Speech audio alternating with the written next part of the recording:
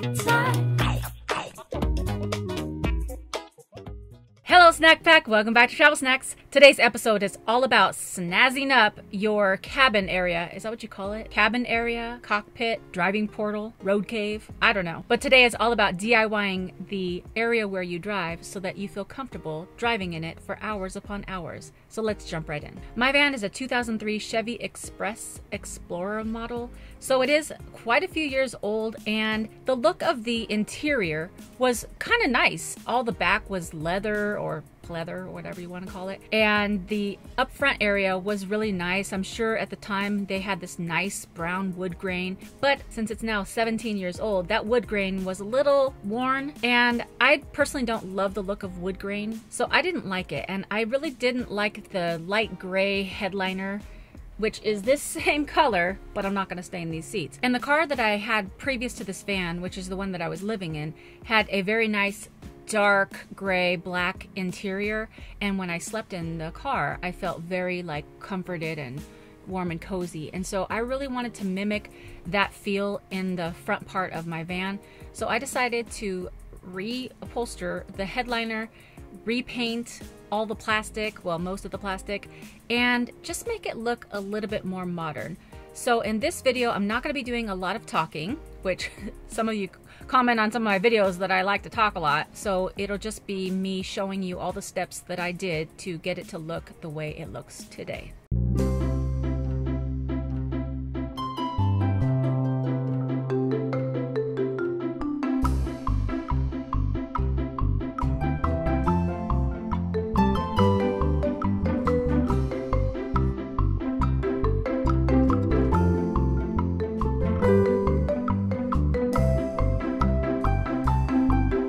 The ones that came off the ceiling panel because we know the ceiling can support this weight, so I figured if it's good enough for the regular ceiling in the back seat, it's good enough for overhead.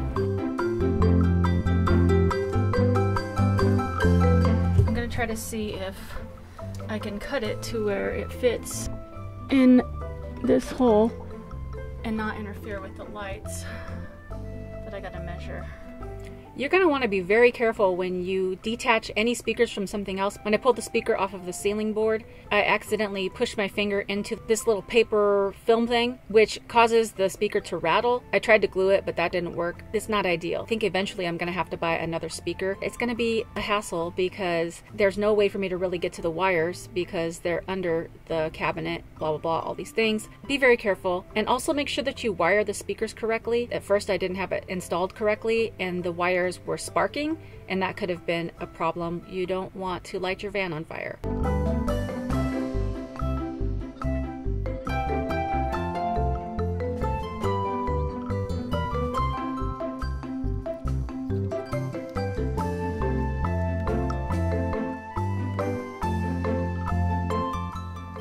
pops out from the back, and there you go. And then you're just gonna beat this so that you can get some of the dirt and grime off of it. I need something else. This isn't, I don't know what else to use, but maybe like towel or, oh, just your hand?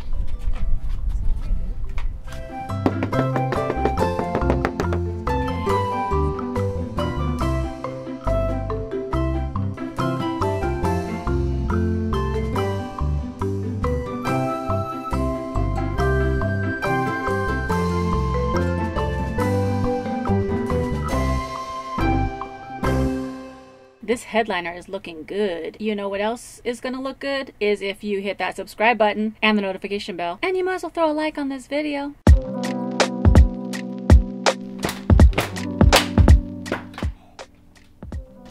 I broke it. That's not a smart idea. I gotta glue it back together.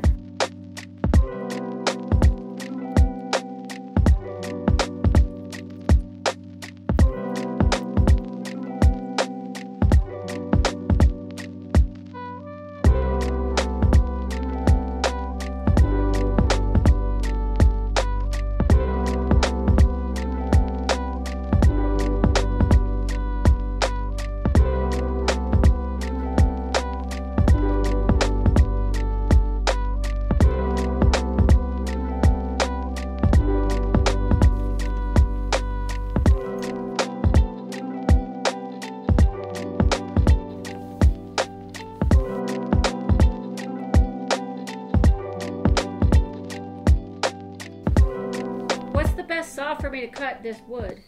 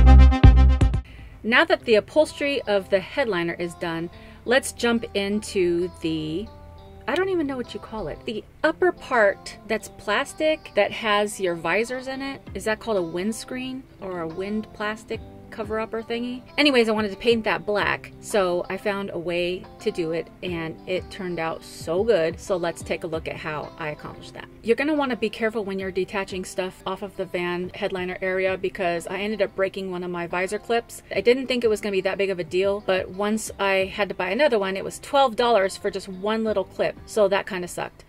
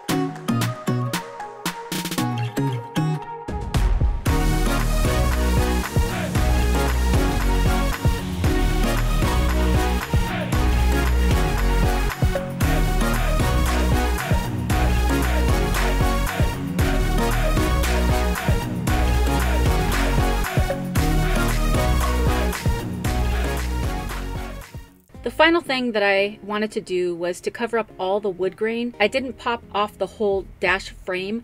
I ended up just taping around it and spraying it in the van. If you do this, you're really going to want to take a lot of time. Actually, I think it took more time to tape off everything than it did to spray things down.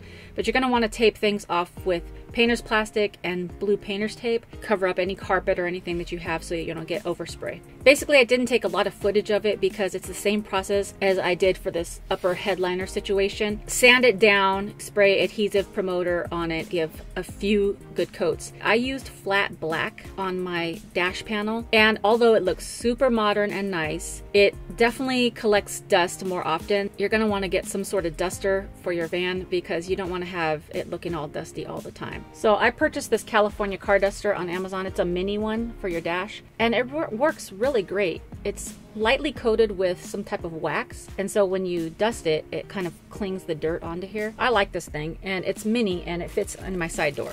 I'm really happy with the way it turned out, and if you have done this to your van or car, let me know. I'd like to hear how it went for you, and if you have any other tips, share it with the Snack Pack.